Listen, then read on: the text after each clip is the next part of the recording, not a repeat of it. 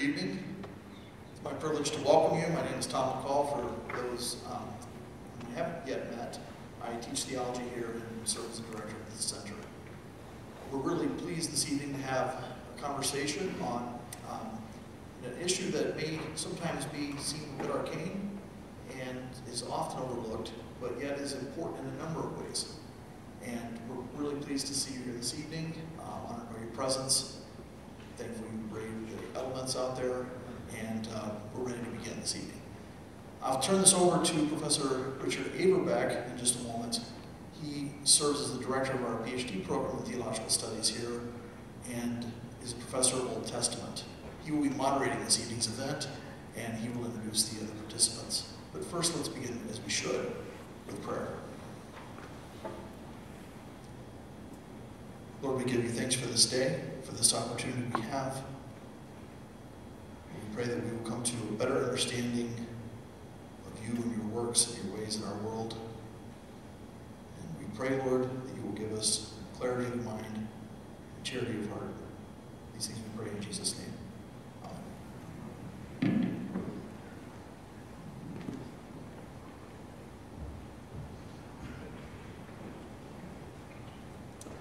Well, good evening, both here in the drench of the rain this evening and on the live stream. That's intended. I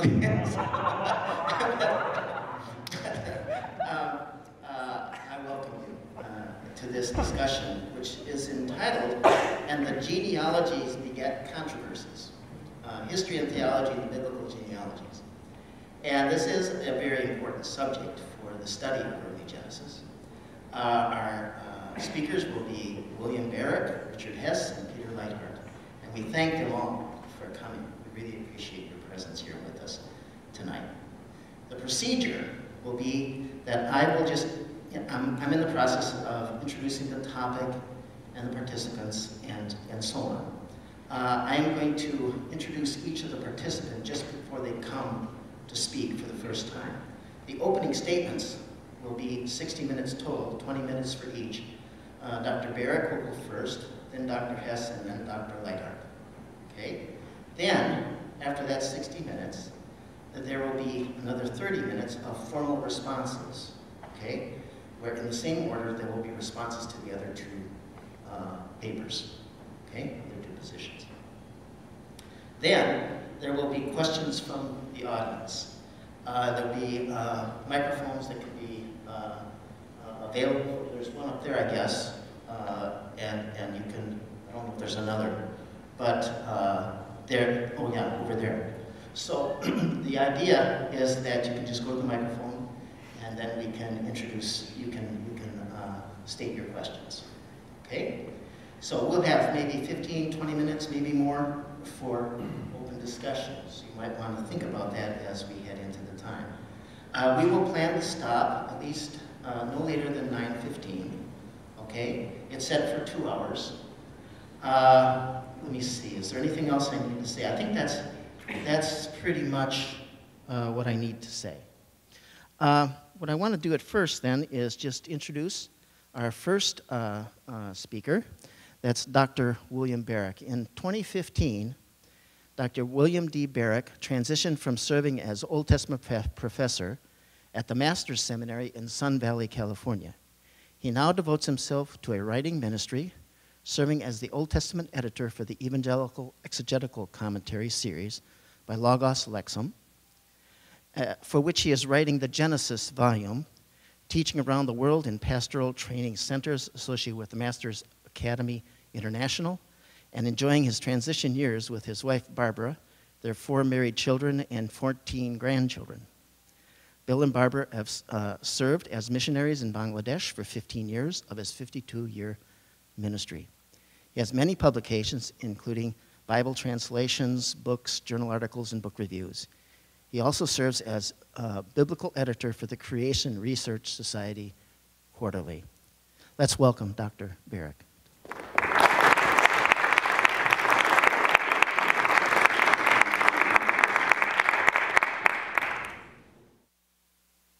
Thank you. Well, thank you very much, Dr. Averbeck. It's good to be here, and it's a privilege to be here on the Trinity campus and to participate in this symposium. It's a joy to be able to address you, and it's a joy to be able to talk about the biblical genealogies. As I begin tonight, the topic that I'm carrying on with is mainly the historical and theological aspect in Genesis chapters 5 and 11. And I know right away everyone's saying, you know, why genealogies? Aren't we told to avoid endless genealogies and speculations? And yet I don't think Paul is talking about the consideration of the biblical genealogies. He's talking about things that the ancient Jewish people would get involved in and debate that we don't have to get involved in as believers. But he did not intend by that for us to ignore the genealogies in the Old Testament nor anywhere else. And as we approach the problems of the genealogies in Genesis 5 and 11, we have four key areas that we need to look at. And the first has to do with the textual critical matters. How much can we depend upon the text that we have in front of us? Is it sound? Does it have integrity? Is it authentic? Can it be established? Secondly, the internal exegetical problems. We want to approach it exegetically. We want to interpret it accurately. We want to be those who rightly divide the word of truth. And then we want to take a look at the analysis of the Genesis genealogies. Once we've interpreted, what does all of this mean? Where do we go with it? And of course, a topic that Dr. Hess will be covering in greater detail has to do with the comparison with the ancient Near Eastern background and ancient Near Eastern histories and king lists. So let's go back to the textual character and take a look, first of all, at Genesis chapter 5. One thing that we would expect in this text, if it were not authentic, if it were not historical, if it were not accurate, we'd expect all the numbers to be rounded. And we don't find rounding in numbers. We find numbers like 807, 912, 815, 162. We find numbers that it's difficult to consider to be numbers that were just chosen and rounded off, either rounded up or rounded down. They appear to be authentic numbers. Now, it's true that some have analyzed these numbers and say there's a large amount of the factors of 7 and 5 in them. And those should have to also be taken into consideration and to try to see if something of that nature does pan out in looking at the genealogies. And as far as we look at the text itself, Avram Tal in the Biblia Hebraica Quinta has said that the text of Genesis 5 is pretty sound. There are very, very few textual problems. The differences have more to do with the recensions, with the Septuagint and with the Samaritan Pentateuch, where you have differences in the chronologies that are used and the numbers that are given. But the Masoretic text is fairly complete and is sound and has unity in its testimony. So there are very few textual critical issues of note that would cause us to say that we should revise the Masoretic text. Rather, the Masoretic text can stand, but we have to then consider the Septuagint and the Samaritan Pentateuch alongside it. So we would stand with the integrity of the Masoretic text as it stands right now. If the genealogy is closed, in other words, there are a strict chronology here where there is no wiggle room and no gaps, it would mean that the flood started 1,656 years after Adam, if you're looking at the Masoretic text. But when we look at the other recensions, the Samaritan Pentateuch would make it 1,307 years after Adam, and Septuagint A with Alexandrinus would make it 2,262 years after Adam, and the Septuagint B Vaticanus would make it 2,242 years after Adam. We'll talk more about that, but notice that the difference here is only 606 years between these texts. The difference is not huge. It is not so outstanding that it causes totally new and different revelations. It essentially says that the text as we have it in any of these four can be dealt with as a text with integrity and authenticity. And then we go to the historical credibility that also seems to indicate the textual character of Genesis 5. The names do refer to real people. We see that both in the narratives themselves that are supporting the genealogies, or we'd actually say the genealogies support the narratives. And we see it in later genealogies throughout the Old Testament and the New Testament. These are real people. We look at them and we know that these are people that are part of biblical history and part of the early history of our planet. So they're real people. They introduce narratives. The geographical details are also historically accurate and dependable. There are very few historic or geographical details given in the genealogies in 5 and in 11, but in the narratives themselves there are some. And then Genesis 5, according to Wenham, gives no hint that there were large gaps between father and son. That's reading in itself. But when we begin to read the rest of Scripture, that's where we begin to have the questions arise. We begin then with the assumption that what we have before us in Genesis 5 ought to be taken at face value. But we're going to move on. It's also, according to John Walton, that this text in Genesis 5 is significant historiographically. It has integrity as a history. The marks, again, of real people, real names, names that fit the times, the events in the narratives, the cultural background in the narratives, the geography in the narratives lend itself to its historical nature. In 1930, Skinner, in the International Critical Commentary series, believed that the omissions from Genesis 5 had been universally discredited. Now, he has a very liberal theological viewpoint, and he at times deals very freely with the biblical text. But on this point, he said that he believed that any omissions from the genealogy in Genesis 5 had been universally discredited. That has changed somewhat in the years intervening. And part of it has to do with an examination of the Gospel of Luke. And that's what happened to reignite the debate. The debate had been going on long before we've come along about the genealogies. I tell my students, you know, if you're talking about something new, be careful. If it's really new, you're probably wrong. Because usually someone else has already thought of it before you. And both sides of this issue are things that have been discussed for centuries. It's not a new discussion or new debate that we're having. On the exegetical considerations, secondly, we move to the idea that the additional evidence that is required as we go through the text, as we exegete it, we notice that one of the key verbs, the verb yalad, has to do with giving birth to or siring or fathering.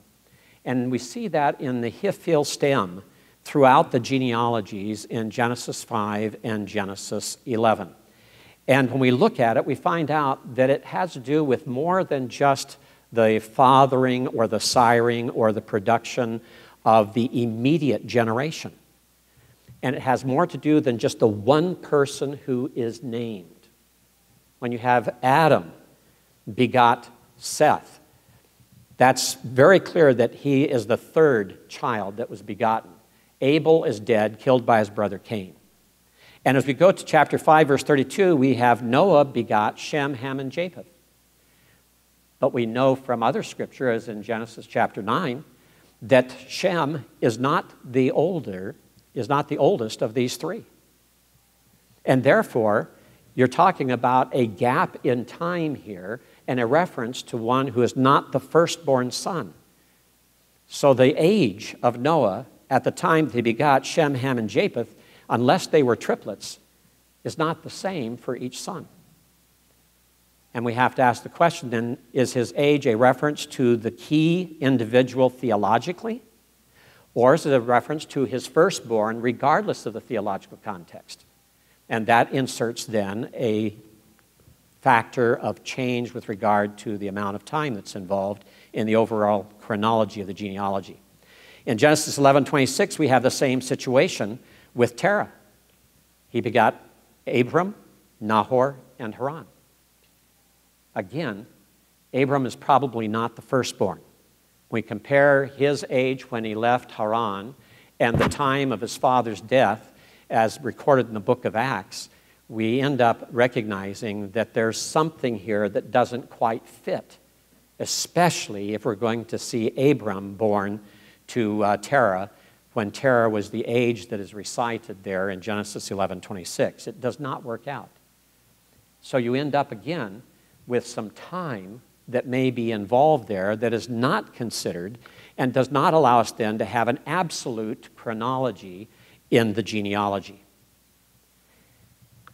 When we look at this, there's more than just those three sets of three sons.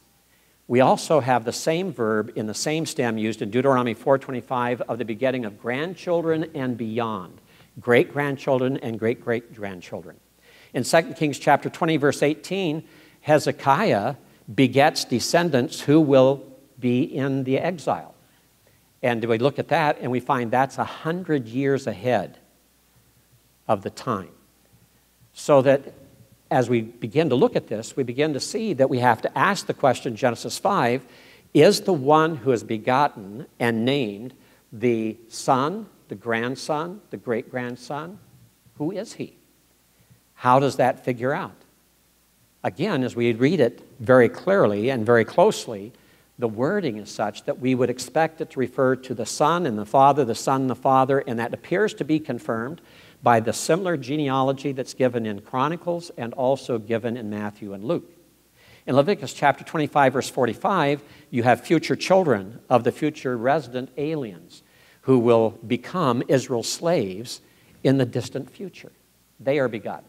So from an exegetical viewpoint, we can argue from the use of the verb in the genealogies in Genesis 5 and 11 that there could be a potential of gaps in the genealogy, that it might not have an absolute chronology.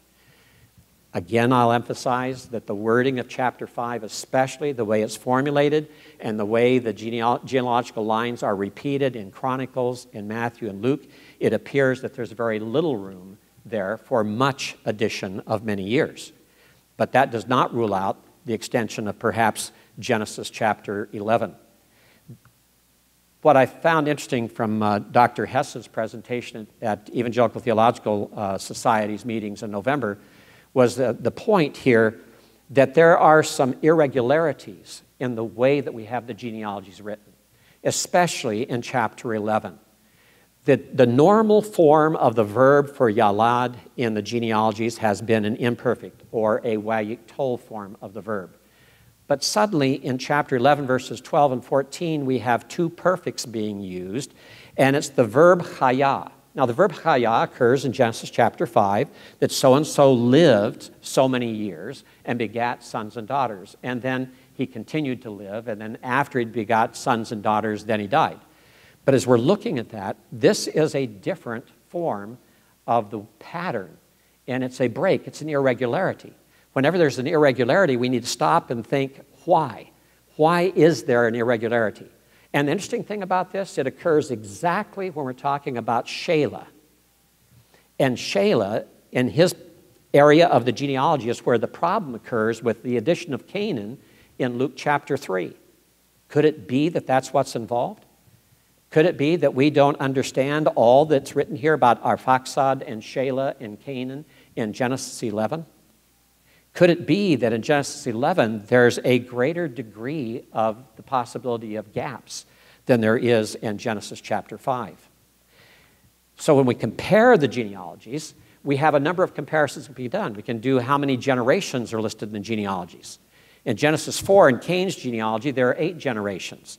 And we have Noah being the 10th individual from Adam, and Abram is the 10th from Shem in those two genealogies. Ruth chapter 4 is divided into 10 generations between Perez and David. And Luke chapter 3, verse 33, inserts into that paradigm of 10 names at least one, if not 3, additional names. And I would refer you to Darrell Bach's excellent commentary on Luke in dealing with this issue. That it's not just a matter of taking the one name Canaan in Luke chapter 3 and trying to do away with it and then settling on the steadfastness and strictness of Genesis 5.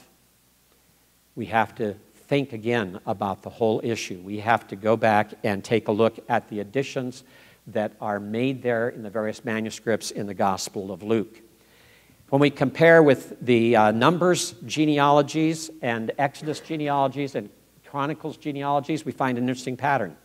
We have Nachshon, who aids Moses in taking the census in Numbers chapter 1. He led the tribe of Judah every time that the nation of Israel set out to march in the wilderness in Numbers chapter 2, verse 3. And as we look at that in David's line of 10 or 11 generations, and we look back at that, there's a huge difference here. How can Nahshon be in the line where he's at, in the line of David, and still be living at the time of the Exodus? And even if you shorten the time and you take a late date of the Exodus, there's still a problem, because you have Nahshon being born about the time of the late date of the Exodus.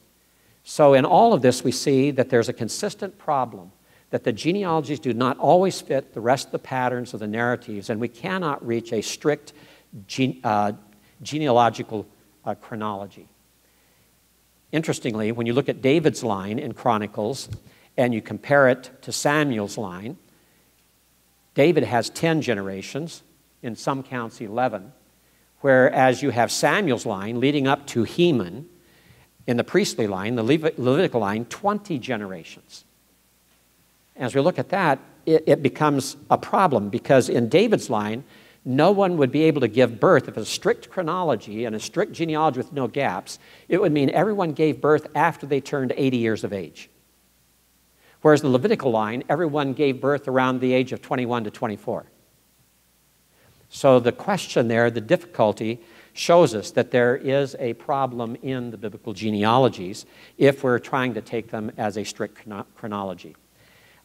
It's also been pointed out by Gene Merrill in his commentary on Chronicles in the Craigle Exegetical Library series that there are 22 different descendants or different generations given for Kohath, only 15 for Gershom, and 14 for Merari. And just looking at that comparison suggests there are missing names. And that has significance to the issue as well. It ends up, when we take a look at this, there are 400 years between Korah and Heman, approximately 21 years of age for each fathering, if it's a strict chronology. Whereas you have the 400 years between Nahshon and David, approximate age of 80 for each fathering. And that's where we have the difficulty. In Luke chapter 3, verse 36, we have Canaan. And he's inserted in the text, and some would like to get rid of it. The textual evidence is kind of mixed. And you could argue for either retaining it or getting rid of it. But if you get rid of it, there's still an additional problem there, as Darrell Bacchus pointed out, that there are at least 2 other names also that may be needed to be included at that point. Why would Luke insert Canaan and have as the only basis or testimony perhaps the Septuagint? Well, perhaps because that was the version of the biblical text that the people of the day were using, and that he was using that because it was familiar to them and that it was available to them. We have other writers, like in Hebrews chapter 1, verse 6, citing the Septuagint for Deuteronomy 32, verse 43, which is not found in the Masoretic text. And even if you argue that it should not be part of inspired Scripture, it is still part of the literature which was known by the people of the time, and it helped him to make the point he was making in Hebrews chapter 1 about the superiority of the sonship of Jesus Christ. In Acts chapter 17, verse 28, we have a pagan poet cited, Aratus, same in Titus with Epimenides, and then, of course, Jude 14, we have an apocryphal book, 1 Enoch, cited by Jude. It doesn't mean that those works are being treated as inspired by the writers. They're being used because the people are familiar with those writers, and something they have said helps to make the point that the writer of Scripture is making. And I think that that could very well be what happened in Luke chapter 3 as well. Dwayne Garrett, in his Exodus commentary, says we must realize that we are reading an ancient book in which things are described according to the standards of ancient people when we're looking at the genealogies. And that means it will not always follow the same standards that we think are proper for genealogies. When we look at Amram and Jochebed as the parents of Moses, there's a problem there as well. It just does not work out exactly. Or we go to Matthew 1:5 and we see Rahab and her placement in the line of Jesus Christ, in the line of David, creates a problem because there's a 371-year difference at the maximum between when Rahab the harlot lived and the woman named Rahab in the text when we look at the overall genealogy.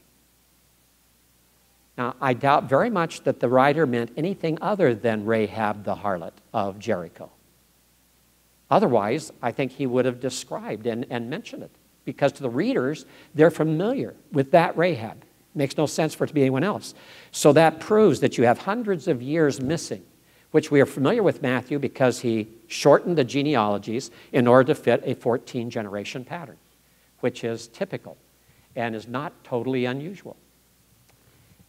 Matthew 1:8, from Joram to Uzziah omits 3 kings. The son of Joram, Ahaziah, then Joash and Amaziah are all missing. Every single one of them are gone. And as we go further in this line and compare this, I'm going to say this, then skip to the summary. James Borland said you would need a 100-generation gap in Genesis 5 to move man's history back a mere 16,580 years. You'd have to insert 10 different missing names between all 10 names in order to just get that amount of time in there with the average age. It does not work out well.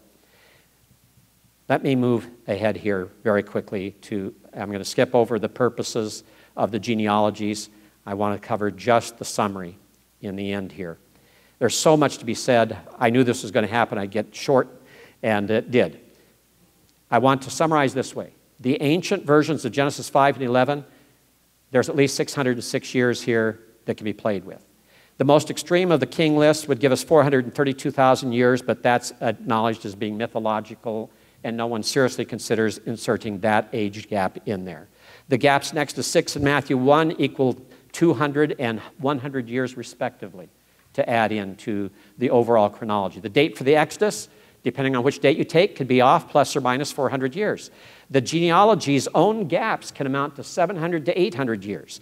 The problem with ancient civilizations and the creation of mankind can push the whole thing back to 8,000 years total for the history of man, back as far as 25,000, which Morris and Whitcomb hypothesized years ago. Even with gaps, a judicious exegesis yields nowhere near millions of years or even hundreds of thousands of years. The biblical genealogies, the age of mankind, is what we would be focused on, not the age of the earth or the universe. That's another issue and would have to be dealt with separately. And the age of the earth must be resolved exegetically from the creation narratives and subsequent revelation. And the age of the earth between its creation and creation of mankind, I believe, rests on Exodus 20:11. I'll leave that for you to look at. And my conclusion is hundreds to a few thousand years only do I see any leeway, not millions of years or even hundreds of thousands of years. And I would conclude this with the statement by John Walton. We need to defend the teaching of the text, not a scientific reconstruction of the text or statements that are read between the lines of the text. Just go back to the text and work with it. And that's what I've attempted to do. It's not convinced me there's a huge gap in here, but I think it's unquestionable there are gaps in the genealogies. And it yet needs for us to resolve those and determine exactly how much time is there. And I would rest somewhere personally around 8,000 years for the age of mankind, at least, if not the earth. Thank you.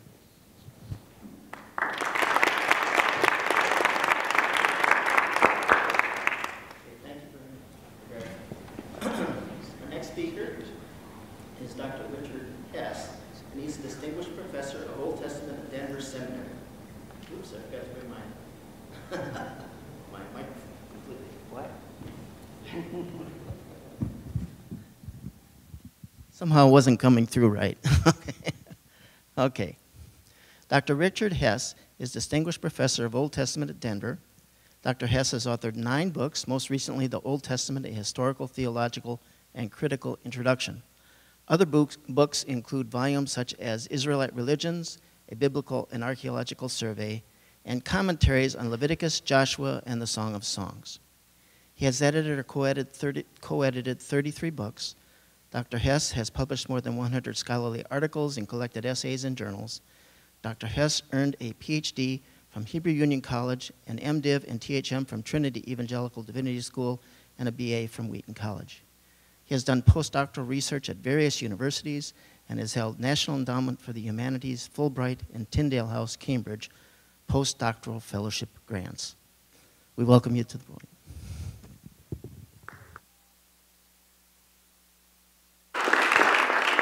Thanks very much. It's an honor to be here and with such an auspicious and select crowd. Could we go on to my PowerPoint, please? What do I have to do? What? Oh, yeah. Okay. Oh, good. It works. Okay. Let's go right into this. What I want to do here is using ancient Near Eastern materials to study the Genesis genealogies and ask, can we do that, or what does that look like? Review some of the key aspects of the history of this study, especially dealing with Genesis 4, 5, and 11, and suggest how comparative material may shed light on questions about the genealogies. And then I want to look at the texts and analysis on Genesis 5 and 11 and literary comparisons, especially with the king lists, and the personal names in the king lists which have not been studied as much. And what does that say about the origin contributions of comparative material? So we begin with something, what is that? That is a picture of the Sumerian king list, but it's not a good one. It's been distorted in the process of getting up here, but you can go on. What is it, CDL? Or they have a really nice, beautiful picture. Looks like the Borg in Star Trek. But anyway, Thorkild Jacobsen really put the thing together in publishing in 1939 a pre-flood. He noted that it began with a pre-flood list. Began with a king list of which the pre-flood, the antediluvian list, was added later, composed with the pre-flood list circa 2000 BC, maybe the third dynasty of Ur. A little bit later, Erika Reiner put together 4 texts with the help of Benno Landsberger and reconstructed an important tradition about the 7 Apkallu. Those are the 4 texts. But the point about this is these Apkallu are not kings, they're sages, and they're described as pre-flood Puradu fish of the sea, but with great intellect. This was echoed many centuries, even millennia later, by Berosus in his discussion of Oannes and fish monsters in the whole context of giving crafts of civilization to humanity. The Apkallu are these Puradu fish, are the figures that Berosus refers to as giving crafts of civilization, echoed through Greek tradition and figures like Prometheus and some of the Titans and others. Each Apkallu, however, in the earliest traditions corresponds to a king. And in this way, it was compared with the line of Cain in Genesis 4. Finkelstein, in his study of the pre-flood king list, where kings reign this enormous amount of time, 6,000 to 72,000 years higher. This is not a list from before the flood in the sense that it was composed then, but a list that claims that these kings ruled before the flood, much higher than what you find in Genesis 5. But nevertheless, comparisons were made. The Apkallu and the pre-flood kings, because you have one Apkallu connected to each king, have been compared with Genesis 4 and that line of Cain, and Genesis 5 and the line of Seth. Both have dual lines, Apkallu pre-flood kings, Genesis 4 and 5. Both have long lives of the second line, in which the pre-flood kings live thousands, or rule thousands, tens of thousands of years. At Genesis 5, as you know, that's Methuselah and others who live hundreds of years. The first line does not continue post-flood. The Apkallu don't continue, except one Apkallu figure does show up post-flood, but basically they stop. The second line does continue, and that's the case with Genesis 4 and 5 as well. Similar names in both. In the Sumerian material, you have En-Megalana and An-Megalana, and you can read some of the other example there. I'm not going to try. Enoch, Lamech are both found in Genesis 4 and 5, similar names. And Methuselah sounds a little bit like Methuselah in 4 and 5. Now, in 1977, with all this information coming out, Wilson went back, Robert Wilson, and looked at genealogy and history in the biblical world and argued that there is a fluidity in the Genesis genealogies on the basis of anthropological comparisons with modern anthropological study of tribal genealogies. Genesis 4 and 5 thus come from the same source, but were put to different purposes. The order and the names were changed, but they really come from one list. Lambert, in his review of this, argued that it doesn't quite work that way. The Sumerian king lists from the 3rd millennium had no interest in descent from one line to establish legitimacy, but the old Babylonian First Dynasty king lists of Babylon showed an Amorite interest in descent. And that's West Semitic, similar to what we have in the Bible. So there does seem to be an interest in descent, and there may have been different purposes for different king lists. Certainly by the 2nd millennium BC, king lists are built from Babylonian year name lists and Assyrian limu lists, which are chronological. While parentage is not crucial, that so-and-so was the father of so-and-so or whatever, the sequence is essential to establish systems for reckoning time. So for Lambert, there is evidence for dates and times that were stable rather than fluid in this early material, which goes against the Wilson and this kind of anthropological input that saw them as fluid because certain modern tribal traditions have that kind of a setup. David T. Bryan also wrote an article which is important. He criticized Wilson over his broad generalizations about common origins. The Apkallu list, you remember the sages, and the Sumerian king list did not originate together. They don't appear there separate in their earliest occurrences. Similarities, therefore, do not necessarily assume that it's the same line just because you have similar names in both of them. The Hammurabi list and the Assyrian list are clearly not identical, and yet, as we'll see, we have early, and these are from the 2nd millennium BC, we have early kings in both of those that seem to be coming from the same names.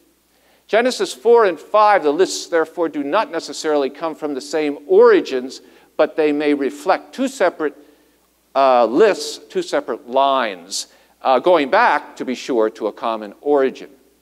I published in 1989, I think it was, a study on the differences between genealogies of Genesis 1:11 and the ancient Near Eastern king lists. Context in this must have priority over comparison. The Sumerian king list has no regular genealogical notices other than son of Dumu in the logographic reading. The same is true of the Lagash king list as well as the Babylonian and Assyrian king list. The Hammurabi list only has names, one name right after another, like you find in, for example, in 1 Chronicles. Genesis 5 and 11 have son always appearing, but also notes about begetting, as Bill explained.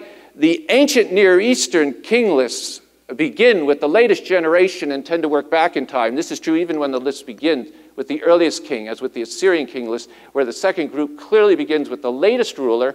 The second group of kings begins with the latest ruler and ends with the earliest ruler.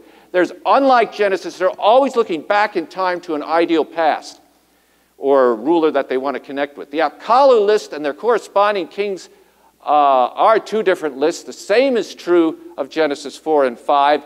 In the ancient Near East, you have kingship. In Genesis, you have kinship. So there's a number of different differences between the king lists and the kinship lists in Genesis. Combined with a forward movement in time, this feature provides a distinctive function for the genealogies of Genesis. They push the reader forward in history. The ideal in the genealogies in the Bible is not backward, looking to some glorious past or a noble figure with whom the list connects. Instead, it moves forward with the expectation of better things to come. At Ugarit, there were two lists of kings that were published that are relevant here. One king list has on the recto poetry with sort of tambourines and flutes for the pleasant one, and Dr. Younger knows this very well. He translated it. The reverse has 2 columns where the second is readable with some 13 lines in a sequence, again, going back to the earliest king, if you're moving, not forward in time, but backward in time. Each is a god. That means either they're considered divine at this point, they're related to the deity, or they're simply dead and become God. A lot of discussion about that. Like Genesis 5 and 11, the context is religious, but no family or chronological relationship is identified. Second list of kings from Ugarit also occurs in a religious context. It's a list of patrons of the Ugaritic dynasty commemorating the accession of Hammurabi, the last king of Ugarit. And there's a feast with Rephaim. Its preface is disputed, but this one and the other one from Ugarit, the closest king list to the ancient Israel, have religious contexts, just as those in Genesis have a religious or larger religious context. The 1966 publication of the Hammurabi list in comparison with the Assyrian king list includes conflations and names that appear in one list and do not appear in the other list where you have similar names. Gats do appear in these lists. Are gats also in the Ugaritic list? Well, we don't know because they're broken and we have nothing to compare them with as far as the earlier periods are concerned. So, if we look at the evidence in terms of biblical chronology, there's a difference between the Seth and Shem genealogy. Shem's line never totals the ages, unlike Seth's line. If it matters that these 2 genealogies are different from others, then it matters also that they are different from one another, which brings us to the point that you have to compare or look at each genealogy on its own. Whoops. Let me see. Given the unique nature of these genealogies and requirements, and here I'm not going to repeat what Dr. Barrick so aptly described the Hiphil form, Holid, and its usage in a number of texts where it doesn't necessarily have to mean begot the next generation. Would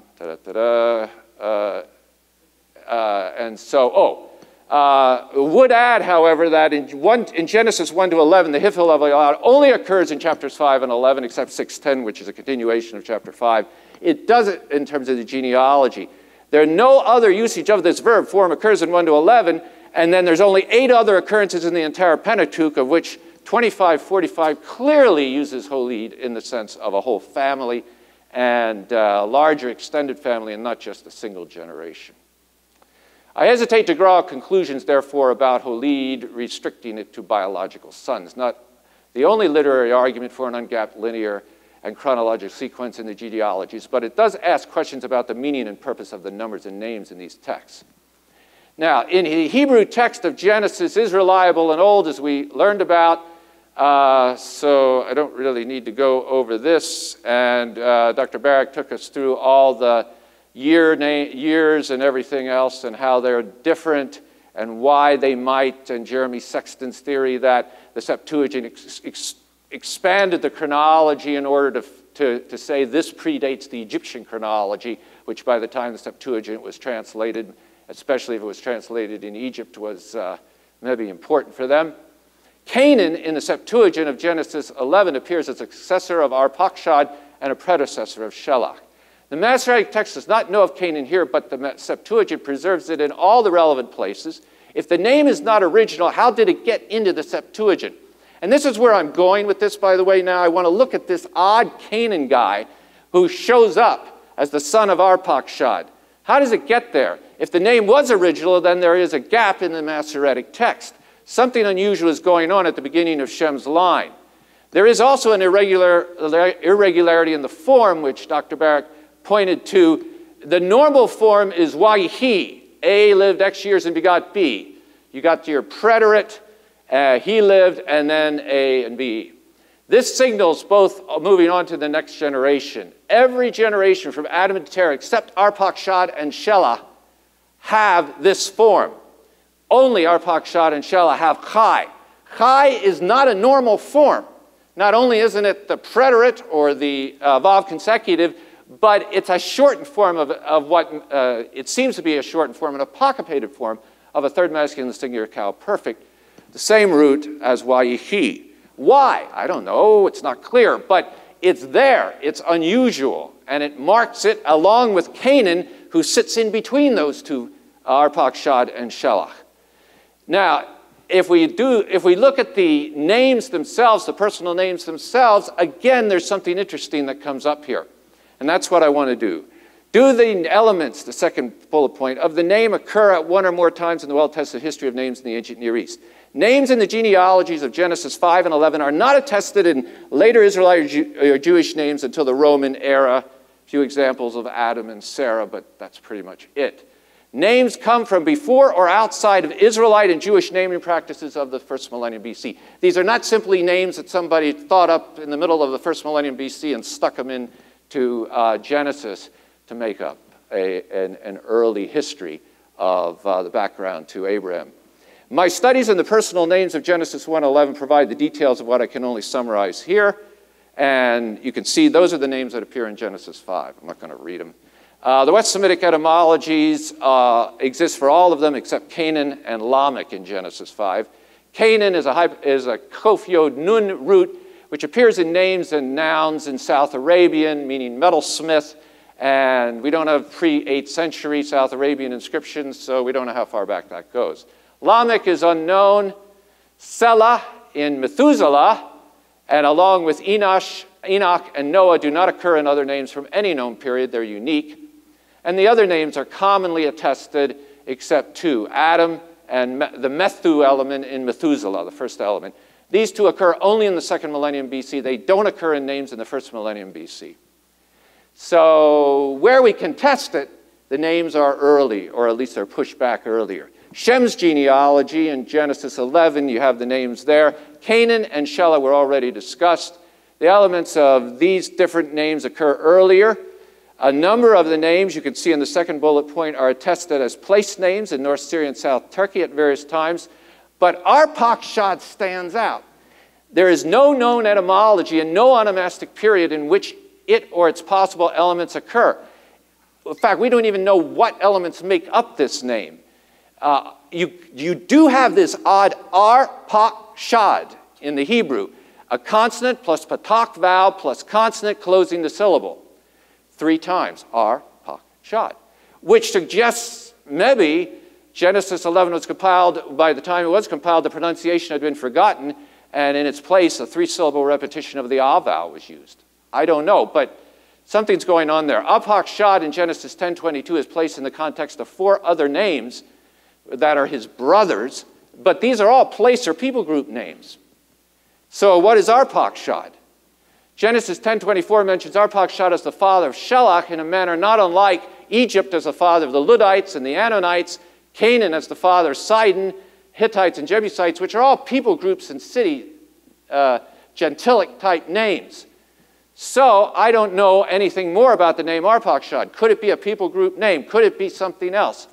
The evidence points to a word that does not require interpretation as a single personal name. So in conclusion, there are multiple pieces of evidence that question whether one can assert without doubt that there are no gaps anywhere in the genealogies of Genesis 5 and 11. Gaps do occur in early West Semitic king lists outside the Bible. Although different from the biblical genealogies, these king lists remain closer in form and context to the biblical genealogies than any other sequence of persons moving chronologically through time. Further, it has not been demonstrated that the grammatical forms employed in the genealogies must define a biological father-to-son relationship in every instance. The large chronological periods of time, those that the biblical text does describe in its later chronological overview of the whole history of humanity, and I don't go into this, but you get these, there is a sense in which human history from the biblical standpoint is divided into these large, like 400 or 500 year groups, periods of time. Look at 1 Kings 6:1 as an example of that for the date of the building of the temple, which is seen in a similar way vis-a-vis the Exodus, and then the exile and so forth. Describe the later chronological overview of the whole history. But those do not exhibit the precision of specific dates. Text-critical study of the genealogies of Genesis 5 and 11 results in some differences of chronology between major textual traditions, such as the Masoretic and Septuagint.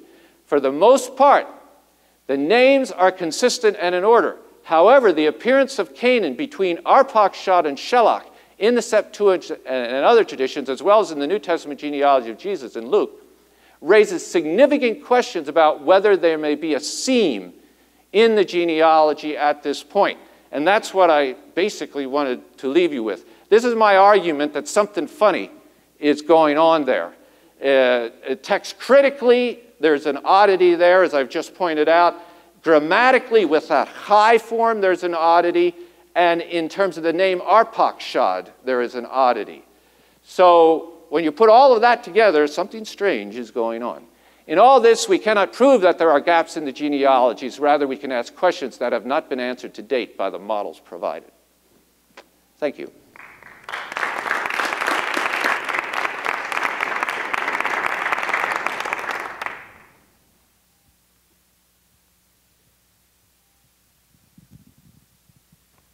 Thank you, Dr. Hess. The next speaker is Dr. Peter J. Leithart.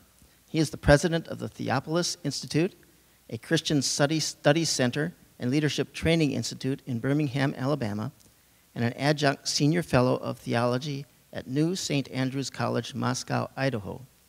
He is the author of many books, including Gratitude and Intellectual History, Traces of the Trinity, and most recently, The End of Protestantism. Dr. Leithart has served in 2 pastorates. He was the pastor of Reformed Heritage Presbyterian Church, now Trinity Presbyterian Church in Birmingham, Alabama, from 1989 to 1995, and was pastor of Trinity Reformed Church, Moscow, Idaho, from 2003 to 2013. In 1998, he received his PhD at the University of Cambridge in England. He and his wife, Noelle, have 10 children and 9 grandchildren. Welcome to the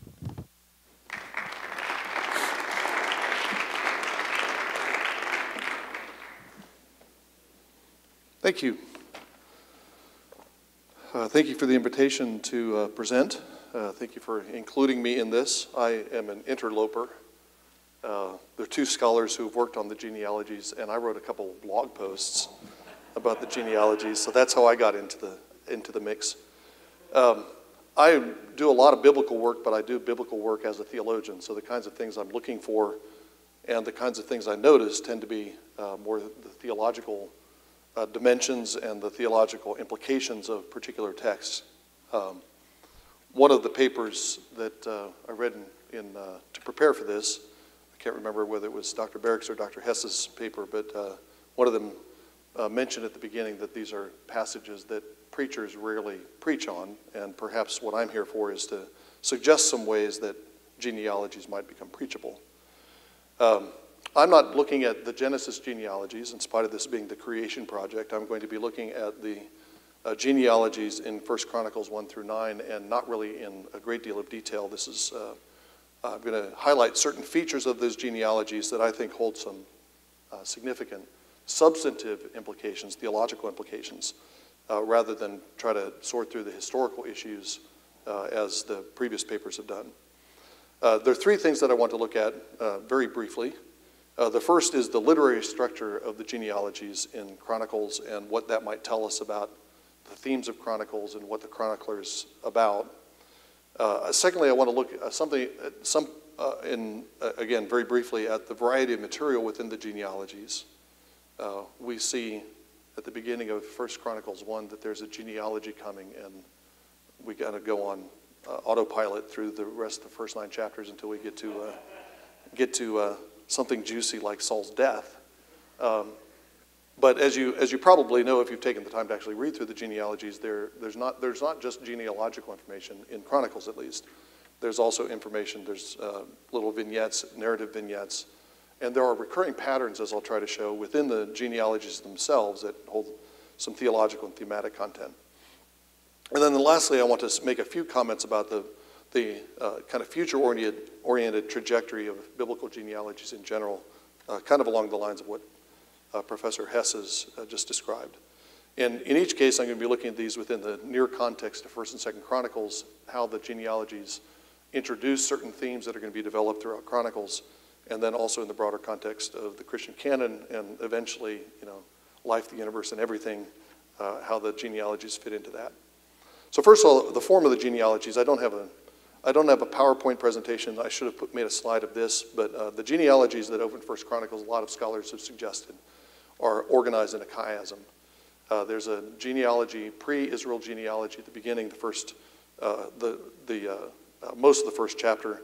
After chapter 9, the genealogy in chapter 9, which closes the genealogical section, is a genealogy of its list of Israelites who come after the exile. So it's a new Israel that's coming. The genealogy of Israel itself is framed by the genealogies of the two royal tribes. It begins with Judah's genealogy and ends with Benjamin's genealogy. And then nearer to the center, you have what David Dorsey calls peripheral tribes on either side of a central section, which has to do with the Levites. So the significant thing about this structure I want to suggest is that you have, well, I think there are several significant things about the structure, but particularly that you have the Levites at the center. Israel's founding father, Abram, is introduced also at the end of a chiastically arranged genealogy right at the beginning of the book. The first 27 verses of 1 Chronicles are framed by two lists of 10 generations. I've already had allusions to this, Adam to Noah and then Noah to Abram. Within that, you have Noah's sons listed in verse 4 of 1 Chronicles 1 in the list, in the order that we normally see them, Shem, Ham, Japheth. But then when the detailed genealogies are given, they go in the reverse order in Japheth, Ham, Shem. So the whole of those first 27 verses are arranged chiastically as well. The all Israel that's literarily assembled in the opening pages of Chronicles is it's set within a universal context. The genealogy of Chronicles begins with Adam. If you look at Chronicles as a whole, it ends with Cyrus and the decree of Cyrus. So the genealogy is set within this overall context that's Adam, pre-Israel, and a Gentile ruler at the end. And I think that itself is significant. Biblical cosmogony and anthropogony don't claim Israel as the primordial nation as some ancient religions did. Egypt is the first form of humanity. Rather, Israel is chosen from within a wider humanity that begins with Adam. But according to the chronicler and the way the chronicler has organized the genealogy, this doesn't diminish Israel's role among the nations, but rather the structure highlights Israel's role. One of the ways it does that is by the placement of Abram at the end of a second 10-generation list. You have Adam, the founder of the human race. You have Noah, 10 generations later, the refounder of the human race after the flood. And then 10 generations after Noah, you have Abram as another refounder. He's a new Adam, a new Noah. Humanity reboots with Abram as it did with Noah. The genealogical structure, I think, also portrays Israel's specific role among the nations. The Levites are at the center of the genealogy, and more specifically, I think the center of the center is the list of the Levitical musicians and singers that are appointed by David, which becomes a major theme of Chronicles, especially during David's reign in 1 Chronicles. The list of singers is embedded within 1 Chronicles 6 between the genealogies of the three clans of the Levites on the one side and the priests on the other, and then you have the list of the different groups of musicians right at the center. The fact that the Levites are at the center of the genealogy that starts with Adam and also the center of the genealogy of Israel suggests something about the calling of Israel, the vocation of Israel, specifically their vocation, as we know elsewhere in the Old Testament, as a priestly nation.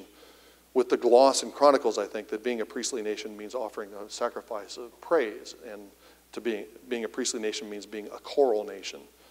And perhaps we might even speculate on the way that this sets up a particular anthropological perspective.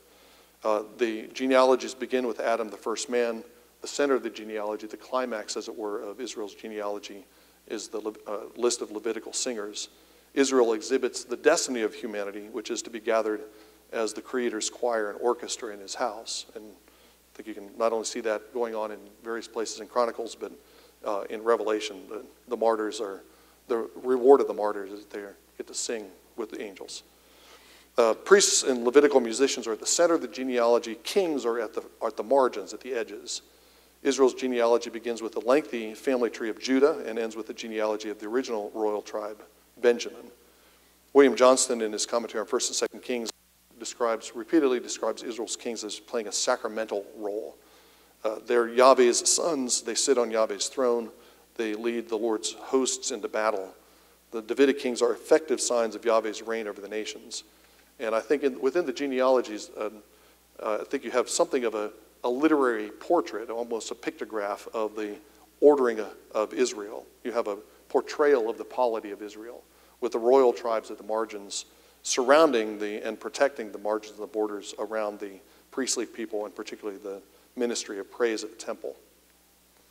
As I mentioned at the beginning, the content of the genealogies and chronicles is not strictly genealogical. The genealogies differ in their form and in their content. Some portions of the genealogies consist of just lists of names without any indication of the relationship between the different names. Some sections list sons, some sections list begetters, fathers. Mothers are included, and wives occasionally. Sisters are sometimes included as well. But the chronicler's genealogy includes also narrative vignettes that initiate certain themes of that the chronicler is going to develop elsewhere. And I want to take two examples from the genealogy of Judah to illustrate the kinds of uses that the chronicler makes of this extra genealogical data.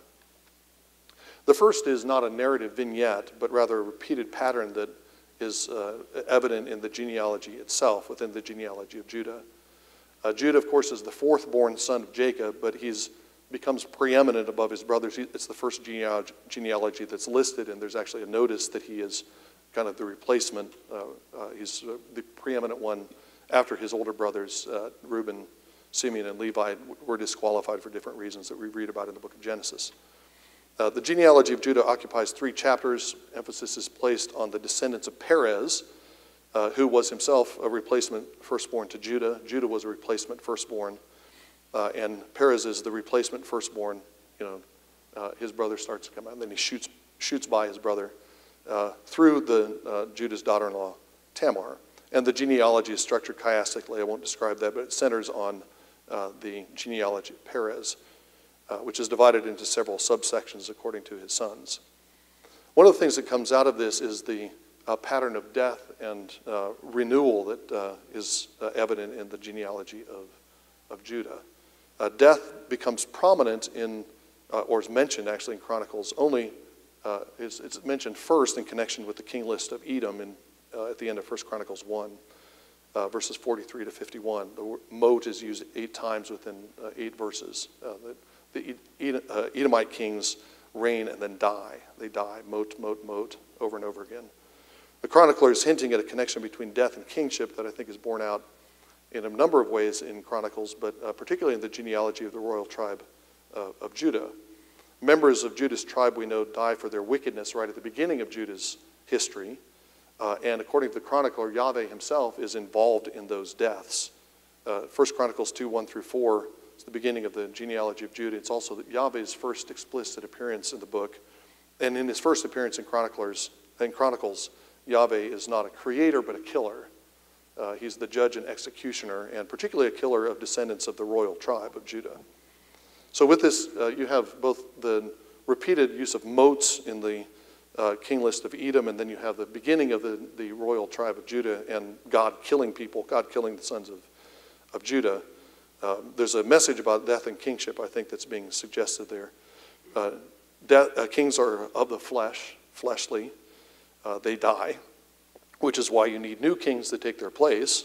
They can't reign perpetually because death prevents them from continuing to reign. But unlike Edom's genealogy, which is moat, moat, moat, moat, moat, death, death, death, death, death, Judah's genealogy is largely a record of rebirth. The first descendants of Judah are put to death, and it seems that Judah's line of descent has been interrupted. Yahweh puts to death. None of the other sons that are listed seem to have sons. Onan is mentioned. We know that Onan was killed because of his disobedience. In Chronicles, Sheila's line is literarily, at least, aborted. So no descendants from Sheila. But Judah's stillborn lineage gets a new lease on life through Tamar, his presumably Gentile daughter-in-law, with whom he bears a son, and bears the twins Perez and Sarah. So there's an end to a series of sons are born. They have no descendants, and then a new line of descent comes when Judah fathers sons with his own daughter-in-law, who's presumably a Gentile. Then the pattern starts over again. Zerah's sons are listed, but then Zerah's genealogy disappears. The last mention of Zerah's descendants is Achan. We know how he ended. He's the troubler of Israel who violated the ban, Chronicles tells us, and stoned for his sin.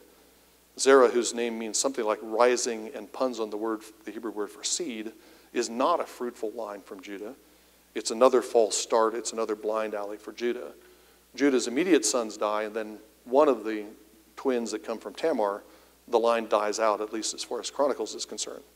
But Perez breaks through. He's a breakthrough son from the beginning, and he has a series of sons. But in a number of instances, we have lines coming from Perez that come to an end, or seem to come to an end. Jeremiel's line through Omem stalls 3 times over. One line goes from Onem to Seleb, and he died without sons, Chronicles tells us. Another line runs through Jether. He also died without sons. This is a recurring theme.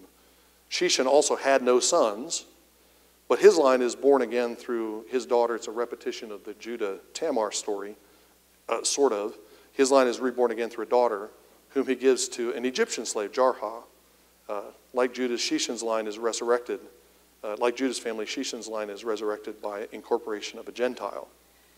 So Judah's descendants assume the throne after a long history of near-death experiences. Davidic kings don't escape mortality. Like the Edomite kings, the kings of Judah, from the line of Judah, die. But they're promised an eternal kingdom. And that kingdom is not eternal because it never dies, but because it rises again. Ultimately, in the book of Chronicles, from an exilic grave. But it rises again from an exilic grave because the line of David is actually beginning from the grave. I mean, Judah's line dies and then rises again, and Tamar dies and rises again several times in the genealogies. The vignette, the second example from the genealogy of Judah, is from the famous prayer of Jabez from 1 Chronicles 4, verses 9 and 10. And that provides a kind of complementary perspective on the persistence of the Davidic dynasty. Jabez is named Jabez because of the pain, the ozeb, his mother experienced in his birth. But as Sarah Jaffet points out, the name reverses the consonants of the word pain. And she thinks that is an indication that although the etymology is given as he caused pain, therefore he's called Jabez, there's going to be something about his biography that actually overturns that, which is the case. Jabez's name mimics the reversal of his biography. He's a son who's born in pain, but he's surprisingly more honorable than his brothers and leads a prosperous life. And we're told he escapes the fate of his name because he appeals to a power beyond the power of origin. His origin is not fate because he can call on a God who can give him, who can bless him. Having been called Kara, Jabez, his only hope is to call Kara on the God of Israel, who gives him this blessing. Within Chronicles, I think Jabez provides another glimpse of Yahweh's commitment to bring Israel and the Judaic dynasty through David, through the travail of exile and into an enlarged space. And beginning with Jabez and throughout Chronicles, we have prayer as one of the keys to the chronicler's political theology. What is it that sustains Israel through all her rebellion and through the judgments that God brings? It's because they can appeal to a God who can overturn the past and give a new future, even when the past seems to have fated things for the future. The phrase "in pain," as Japheth points out, also alludes back to Genesis 3:16. In pain you shall bring forth children. Within the whole canon of Scripture, Jabez is a child of Eve, a child of the curse, but because of his prayer and because of the Lord's answer to his prayer, he's delivered from that fated Adamic origin and is given a new lease by the merciful power of God. Jabez's prayer is set between the fall and eschaton that provides hope. The third point I want to develop a little bit is the future orientation of the genealogies. It is possible that genealogies can function tribally. I mean that in a particular sense. Can function tribally in the sense that tribes tend to look to the past as the anchor for the present.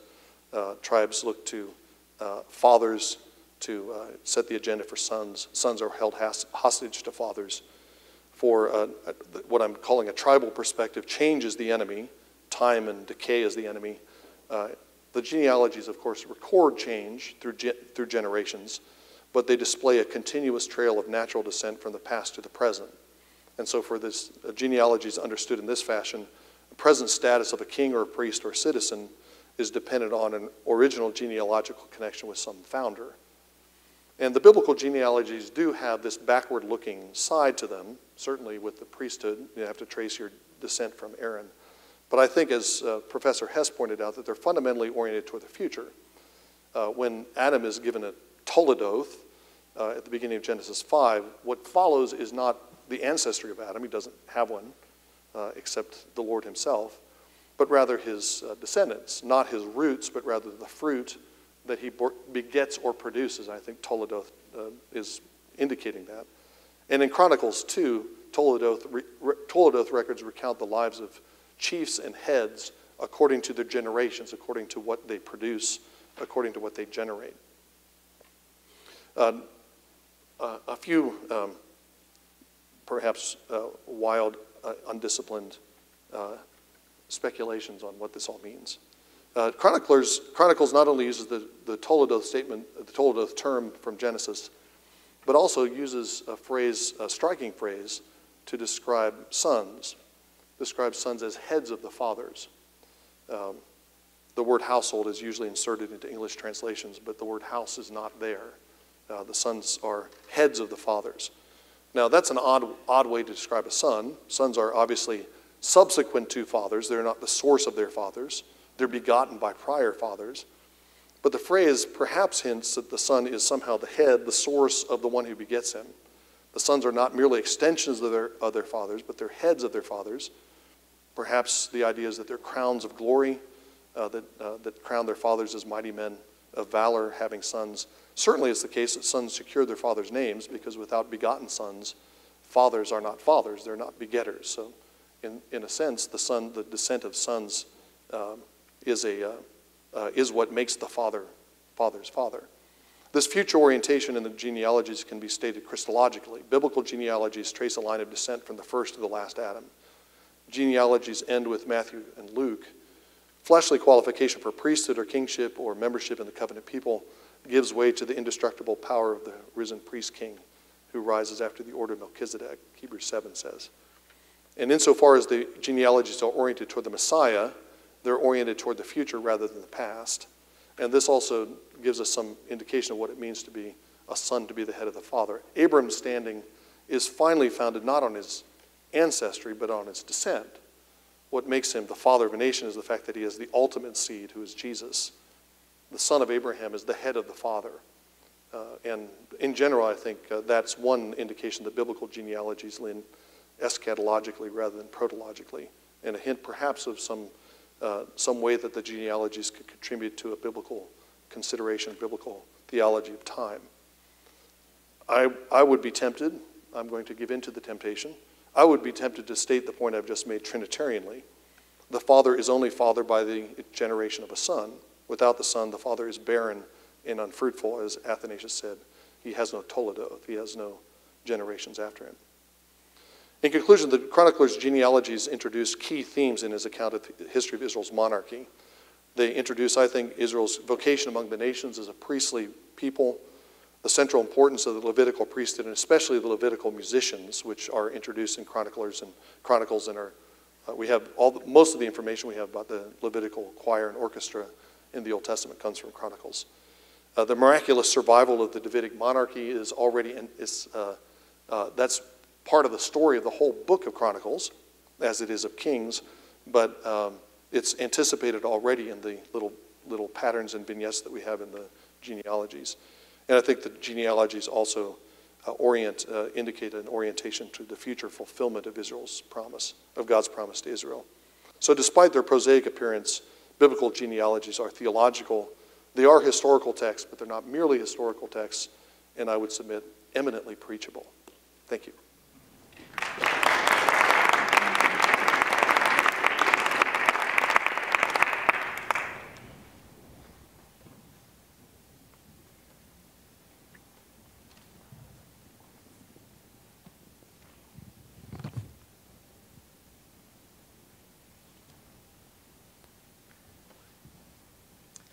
Okay, thank you very much to all three of our speakers. Now we're going to have formal responses, each for 10 minutes in the order that they came in the first round.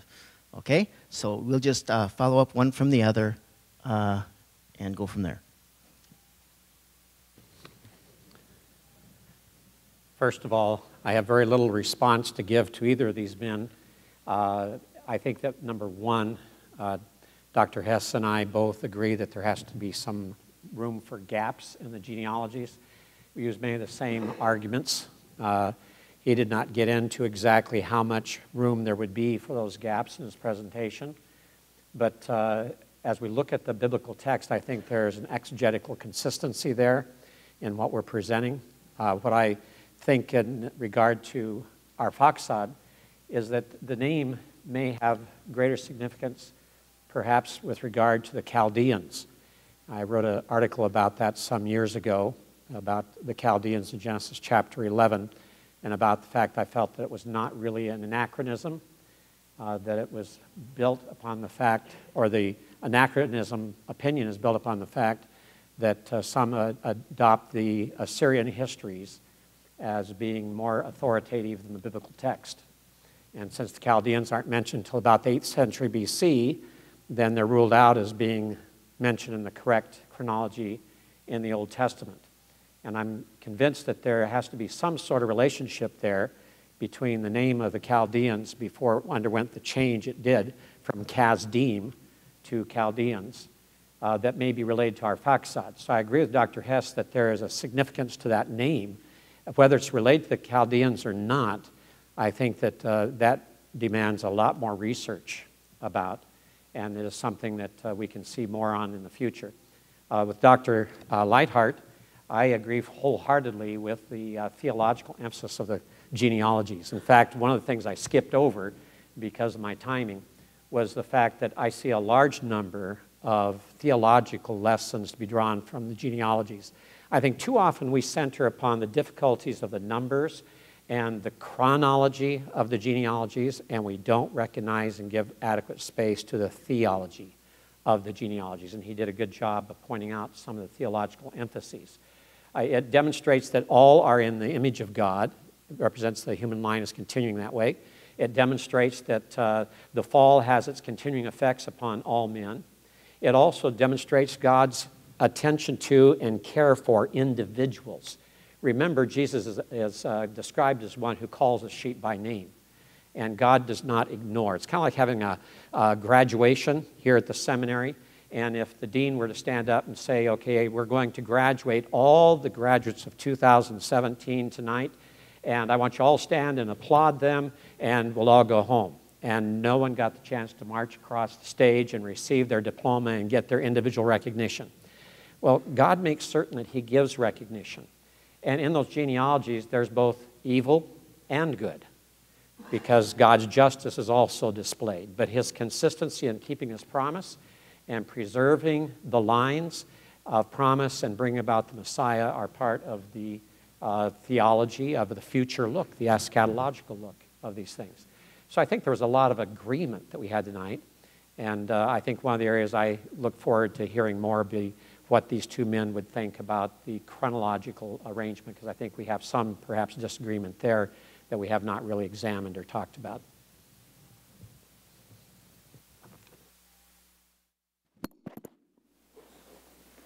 Sorry.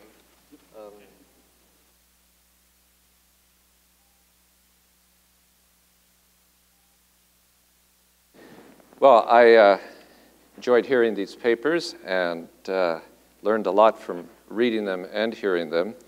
I was really appreciative of Dr. Barrick's going into all the numbers, which sort of is something I don't want to do. My eyes tend to gloss over with those charts of all the different numbers, and that's great that somebody has done that. So, however, my basic contentions that I've tried to present are not affected by that. But I would say just a couple of things maybe in connection with his summary. There's a lot, as he said, that we would agree with, so why don't we talk about where we might disagree. One thing I wanted to clarify, There are obviously the different versions have different, in some cases different names, but also different year lengths. These are not just scribal errors, and it's Emmanuel Tove's analysis that that only in these genealogies in Genesis do we actually have separate recensions, as opposed to simply scribal changes here and there, which means that these differences, the Samaritan and particularly the Septuagint and the Masoretic as reflected in those, go back very, very far. And they reflect a whole thing. It's not that something kind of degenerated from a pristine original with slight changes over the centuries. I also would want to comment that I accept a later date for the Exodus, and so in the 13th century. So I think some of the issues may not be as strong as Dr. Barrick brings up, but he did mention that there still are some issues with regards to the numbers. As far as a number of comments that he's made about the length of time, I don't know. I can't say. On the basis of my understanding that there are at least a seam that I can identify, and perhaps other seams or gaps in the genealogies, he may be right that we're talking about thousands of years or hundreds of years. We may be talking about longer periods of time. I'm not able, and I don't find a convincing argument with regards to that as far as how far back in time that goes. Basically, I tend not to try to place extra-biblical historical information anywhere before Abram as far as trying to connect them with realities. I don't try to date the flood. I don't try to date even the Tower of Babel and these other events. And I think that's basically where I'm at with regards to a lot of this material that Dr. Barrick has brought up. I can appreciate it. I'm not yet convinced that anything requires me to date within certain time ranges. Now, as for Dr. Leithart, it's very interesting. And I'm not going to comment on the theology because that's a lot of fun and good and some important observations. I'm going to comment on a page or two that I had at the end of my 1989 article on the genealogies in Genesis 1 to 11, where I took to task John Van Seters, who, however, should be thanked for calling to our attention the work of M.L. West and her putting together the Hessiodic Catalog of Women. This is generally regarded as a 6th century document, Greek, which he then attempted to compare with Genesis 10. Now, there are reasons why he did that. Of course, if you know Professor Van Seters, you know that he is interested in demonstrating that Genesis and the early material is a product of and influenced strongly by the classical Greek historians of the 6th and 5th centuries BC. However, while I have problems with that, I do think that this is a fruitful area for interesting research with regards to 1 Chronicles 1 to 9. As I said, it dates to about the 6th century BC, although uses sources well before the 8th century, talks some about the union of male gods and mortal women. Okay, that's not going to work very well, but it's tracing them as far back as the Trojan War and to the very origins of the Greek people. When Van Seters compared West's work, he noted that both that Hessiodic catalog and Genesis 10 were segmented. They were international in terms of their genealogies. They used place names and ethnonyms as well as personal names, and they tended to have literary structures of 3s and 7s. Now, the problem with that is Genesis 10 has different genealogies with different starting periods as far as being segmented. It has a limited number of nations. excuse me, that's the Greek Catalog of Women, has a limited number of nations, and it tends to privilege the Greeks. The Greeks are shown everywhere they go, then that's where they talk about other people and other people groups. They don't try to make a universal statement like Genesis 10 does. And they have, their genealogies don't go back to a common origin. They aren't interested in that. The big problem with West's work, or with this comparison, is that the Hesiodic catalog is composed of about 245 fragments on 120 pages, of which no fragment is as long as 5 pages. So it's a lot of putting together stuff. But nevertheless, I think if I were going to try to compare that with anything in the Bible, it would be with 1 Chronicles 1 to 9. It fits better with the time period, and it's an interesting analysis where 1 Chronicles 1 to 9 doesn't privilege the Greeks like the Hesiodic catalog does, but it does privilege the Israelite people. And of course, it goes all the way back and then moves forward. It does include some, like the Edomites and others, who nevertheless are in that genealogy, but then everybody is if you start with Adam. So it does include some other people, groups, and nations like the Hesiodic catalog does. And it has that, you weren't privileged to get the paper to see the chiasm, but the numbers 3 and 7, of course, is good in the Bible anyway. And you do have in both of your chiasms here 7 elements in each one.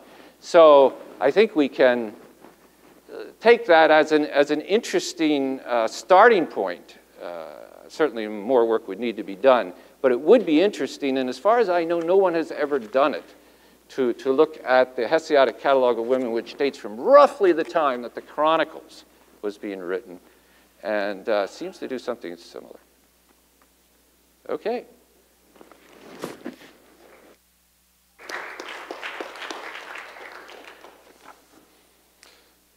You all came to see something called, and the genealogies begat controversies, and you're not getting your money's worth.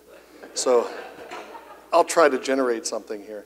But first of all, I want to thank both Professor Barrick and Professor Hess for their papers. Let me make several positive comments, things that I really particularly enjoyed in both papers. I really appreciated Professor Barrick's emphasis on the historicity of Genesis, and particularly the authority that Genesis has in historical and scientific areas. I'm going to read the last few lines of his paper, since he didn't read the paper and didn't have a chance to make this point. I thought this was very well put. Evangelical biblical scholars, Bible scholars, and pastor theologians must determine what the Bible says and does not say. Evangelical scientists need to take those results and seek confirmation of physical, geological, and biological evidence. As the Bible guided early archaeologists to significant finds in Bible lands because they accepted the biblical record as historically and geographically accurate, so the scientist needs to use the same Bible to direct his or her research. The Creator's word comprises the highest authority, not the observations, interpretations, and theories of secular scientists with a totally anti-biblical worldview. So I appreciated that particular emphasis in the paper and the role that he was assigning to Scripture as kind of an impetus for future research and as a guide for future research. I appreciated Professor Hess's overview of the literature, called attention to a lot of things of which I was utterly ignorant and now somewhat less than utterly ignorant. That was very helpful and very interesting. I want to get back to the numbers. I'm sorry, because I do think that's where the controversy is. There would be controversy among specialists about the kinds of questions, the origin of the names, the pattern of the names. There are controversies perhaps about the question of whether there are gaps in the genealogy. Most everybody I think acknowledges that there are gaps in biblical genealogies generally. But the genealogies in Genesis 5 and 11 are unique for combining genealogical information with ages, numbers. And I haven't seen an explanation of those numbers that explains why they can't be added up and turned into a chronology. Professor Barrick pointed out that there are a couple of places in the genealogy in Genesis 5 and 11 both, where you have 3 members of a generation listed as being begotten by the father. And the question is, you're given an age there, which of those sons was begotten at the age that's given for the father? That creates some uncertainty about, at those points in the genealogies, with Noah and with Terah, right? The other ones, it doesn't seem to, there's no explicit uncertainty about who's being begotten at the age that the father is, the age at which the father's name is given. So, I've got 10 kids. They're separated by 21 years. If I had lived 500 years, they might be separated by a longer period of time. But you're still talking about a range within a certain generation. So I think that's consistent with what your conclusion was, at least, that you were saying that there's maybe hundreds of years, perhaps thousands, but you can't get hundreds of thousands or millions in the genealogies. But I'm not sure that at those two points, you have the possibility of, within those genealogies themselves, you have the possibility of extended time periods. At other points, it's not clear to me how that's the case.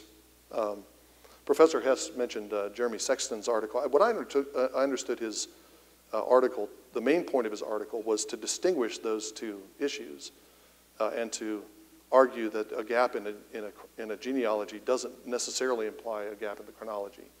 So you could have such and such giving birth to somebody or begetting somebody, Yalad, and that somebody might be a great-grandson, but still the age is given for the father at the time the other person is born. So the number is still there, and the numbers still seem to be calculable to form a chronology. So this is unfair of me to raise these questions to you when I'm the last speaker. If I could cede time back to them for response, I'd be happy to do that. And I think the other explanations concerning Yalad, the flexibility of the use of Yalad, the Hifel of Yalad, I think that's recognized. But again, does that affect the conclusion about the numbers when there are actually ages given? I'll end with this. Again, a piece of theological speculation. What does it mean that one of the genealogies is dated and the other isn't? The other one has ages attached to it and the other one doesn't. Seth's genealogy has ages for the fathers at the time sons or some descendant was born. Cain's doesn't. Shem's has those, but his brother's genealogies don't. What might that imply, apart from the historical questions, what might that imply about what kind of message is that being put up? Is it perhaps the case that whatever the Cains and Lamechs of the world may think, they are not in control of the times? The line of Seth, the line of Shem, they are the true time lords. Thank you.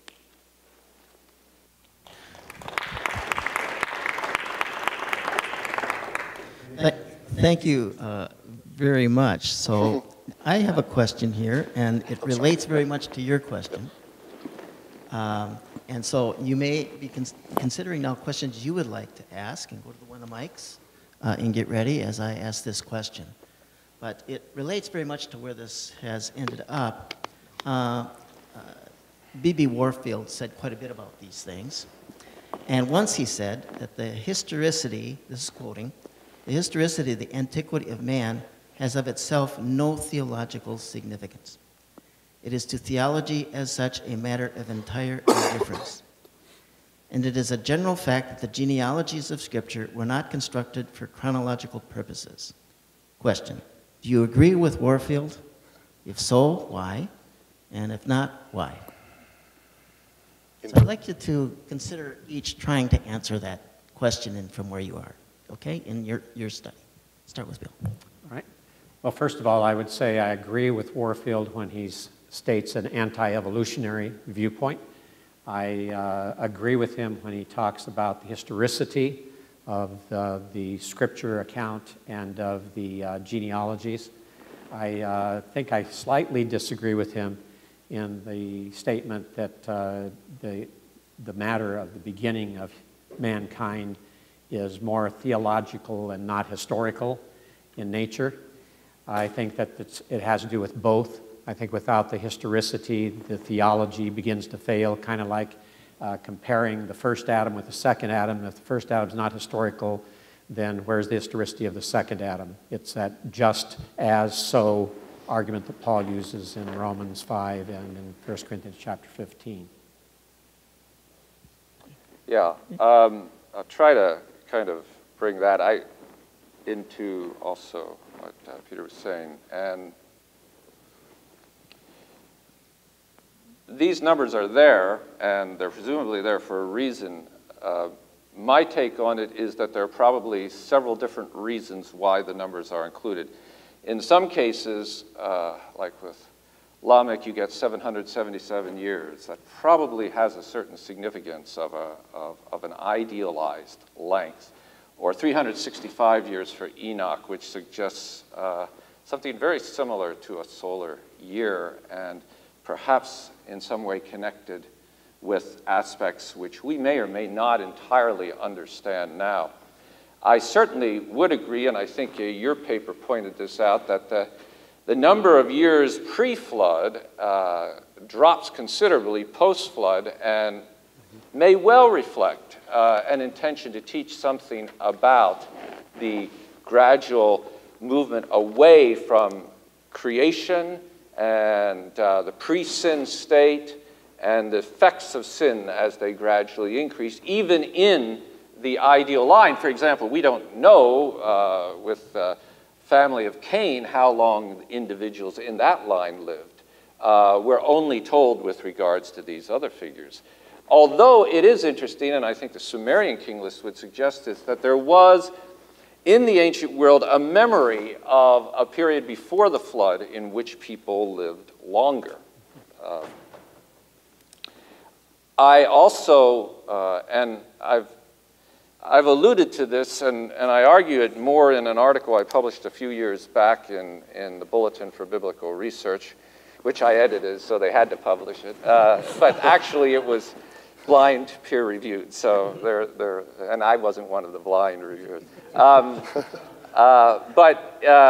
in that, I attempted to argue that, I think it's on the 77s of Daniel, and trying to understand that, you know, if you multiply 70 times 7, you have 490, that there are these kind of broad sort of half-millennium periods that are intentionally placed in the Bible from, say, creation to the flood, from the flood to Abram, from Abram to the descent into, to the Exodus, from the Exodus to the building of the temple, from the temple to the destruction of the temple, or the return to rebuild the temple, depending upon how you take that. But Daniel is aware of this and tries to then project it into the future, I believe, there in what he's doing. And I think what I would say is that to some extent, these numbers, for whatever purposes, other purposes they might have, serve to put these gaps or these time frames in place without being too specific or worrying about that it falls exactly on the same day each time. So those are some purposes that I would see for the numbers as they are now recorded there. I'm not totally uninterested in the numbers. It just is a challenge for me to. Yeah, in response to the Warfield quotation, I think my answer would be much like Professor Barrick's. I think the age of man would be theologically insignificant if the Bible makes no assertions concerning it. If the Bible makes assertions concerning the age of humanity, then it must have theological significance. And I kind of fall back on kind of first principles. What is it? What is the Bible about?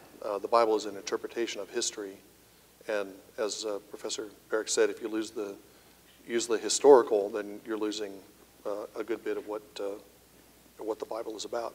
The comment about the genealogies are not intended to be chronologies, certainly the case with most genealogies in the Bible, which don't have any chronological information in them. But then you do have numbers in some of the genealogies, and those can't be wished away from the text. They're in there for some reason. Just a kind of question in response to a comment that you made. Certainly there are symbolic resonances to all kinds of numbers in the Bible, including hinting at astronomical cycles. A age of 365 years is he must be a sun in his day, shining, because he's got the age range of a solar year. Sunny boy. Right. So so there could be those kinds of significance to it, and I think that's evident elsewhere. But my question is, do we say that in opposition to those numbers also being accurate historically? Are we saying the symbol and the history have to be at odds with each other, or are at odds with each other? Would you like Sure, to respond? sure, I'm happy to respond. We want to beget controversy. No, I don't think it is a comment on the accurate historical value of these numbers. I don't know entirely what to do with the numbers because they are large, they are unusual, and they are strange. I do, and I forgot to mention this, but you do have that interesting text at the beginning of Genesis 6, which says, God said that people will no longer live any longer than 120 years. After that, the years go down, of course, though Abram lives longer than 120 years.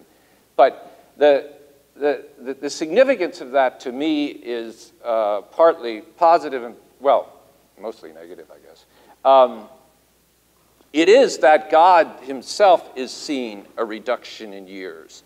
So there may be quite a historical or literal aspect to these numbers, although I still am not entirely sure what that means because they are so large. But the other thing about this is you have three major, what I see in Genesis 1 to 11, three major challenges by humans to God. The Garden of Eden, the sons of God and daughters of men in Genesis 6, and the Tower of Babel in 11. And each one of these, I think, is in some way an attempt to become like God, to break through barriers that are set. And the Genesis 6 one is most, I think, revelatory with regards to this. And one place you can read about what I wrote is in the Anchor Bible Dictionary under Nephilim. I did the article on that. But in Genesis 6, I think what's happening, I take the sons of God like Job and others as some kind of spiritual or angelic beings or something that are involved. But the purpose of it is to increase the lifespan of humanity. It's an attempt to restart or reboot or whatever you want to call it, the human race, so that it will live longer. And it is again attempting to go against what God's will is, despite the fact that from our perspective, they were living awfully long. Okay, very good. Seeing no one at the microphones yet, I have a further question. What do we do with the combination of facts that we have? If we accept the Canaan in Genesis 11, we would have 10 generations and then 3 sons, and then 10 generations and 3 sons again, both in chapter 5 and 11. And the parallel that you were mentioning with the Sumerian king list, before the flood in the Sumerian king list, and it refers to the flood, and that's the divide. You have the big numbers before the flood and the smaller numbers after the flood, kind of progressively going down. And the suggestion that's been made that the large numbers, it's part of the genre of genealogies in the ancient world, and that the large numbers are there specifically to say that that was way back there, and the smaller numbers bring you down closer to the reality of human existence as we know it. In other words, there's been a lot of discussion about the genre issues. Is the Bible actually telling us that there's a particular chronology that we'd be following for the age of man or the earth? Or are we simply misunderstanding the genre? This is the real question that needs to be asked here. So I'd be interested in response. What are your responses to that kind of argument that is out there in the literature? Start here again? Sure. Well, I think that the very pattern you have of 10 generations and then 3 sons, and you can't forget that the 3 sons is not just the 3 sons of Noah, the 3 sons of Terah. You also have 3 sons of Adam mentioned. And I think that sets a pattern then as repeated or imitated as you go along. And there's even the intimation there, you know, with Adam's 3 sons, one died as a righteous, as Jesus said he called him the first prophet to be slain in Luke 11, 51 and 52. And then you have Cain, the wicked one, the one who murdered, and whose line is given in 4. And then you have Seth, and that's the line that is given in chapter 5. And there's an intimation there that there's going to be one son who's going to be favored or receive the favor of God, experience the grace of God, and be used in God's advancing of the proto-evangelium, the promise he gave in Genesis 3:15. And the others are not involved in that. So it shows a narrowing of the focus as you move forward in the line. I think it's clearly a pattern. It's a genre issue looking at it. I don't think that the genre issue necessitates that we suddenly see that it's not historical, because poetry can be just as historical as narrative, and narrative can be just as fictitious as poetry. We look at the Charge of the Light Brigade by Tennyson, and it's one of the most accurate depictions in the Crimean War of the Charge of the Light Brigade that you have, and it's in poetry. And of course we have Psalms like Psalm 105 that gives us history that is just as accurate as a narrative. So I think that it doesn't solve the question. The genre issue doesn't solve the question of historicity. It does solve a question of, do we look for gaps? Do we look for patterns and significances? And I think the answer to that is yes. And I think some of that is going to be theological significance. 2 positions we've had mentioned already, a potential of the drop of ages before the flood of precipitously down 45%, where after the flood it's only 23%. Why so fast before the flood and so slow after the flood? Why aren't they parallel? Why isn't there a gradual decline? Well, you could attribute that to Genesis 6 conditions upon the earth that brought about a quicker decline, or there could be that there's indication there that there are gaps after the flood. I made the statement, I think, in my paper that the greater chronological flexibility is not pre-flood, partly because of the seeming solid structure of Genesis 5 and its pattern and use of numbers. The greater flexibility is after the flood. And that's what Dr. Whitcomb has pointed out as well. And whether you're talking about the Levitical line and the expansion we placed there, or even if you're talking about the Judean line and the expansion can be placed there, I think we end up in Chronicles then, where Peter Leithart has spent so much time.